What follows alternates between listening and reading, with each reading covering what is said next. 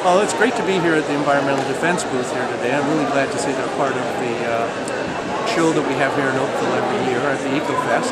And I just want to pass on to all my friends at Environmental Defense how important it is to the province of Ontario, and I think to environmental groups such as yourself, that we phase out of coal.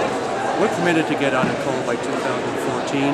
We've got, I think, a plan in place that's going to allow us to do that. It's a plan that creates jobs from green energy, that creates the sort of jobs we want to see in the province of Ontario, that are going to give us the sort of jobs that are also sustainable into the future.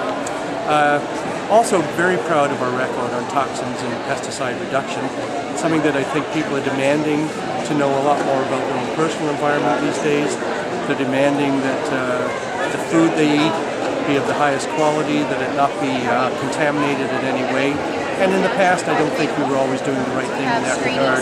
I like to think I'm part of a government that is taking these issues really seriously. I also like to think that I'm part of a government that's dedicated to working with groups like Environmental Defense to ensure that we get the clean, green environment that we all want. It's the sort of issue that I think speaks to the respect we have for the generations to come. I'm especially proud of the green belt right here in Oakville. It's before I was an MPP, I was on council for 18 years, working to protect green spaces in our communities, and I'm just so proud of the green belt. I think if there's a signature piece for the Liberal government, it's got to be the work we've done on the green belt and preserving that for generations in the future.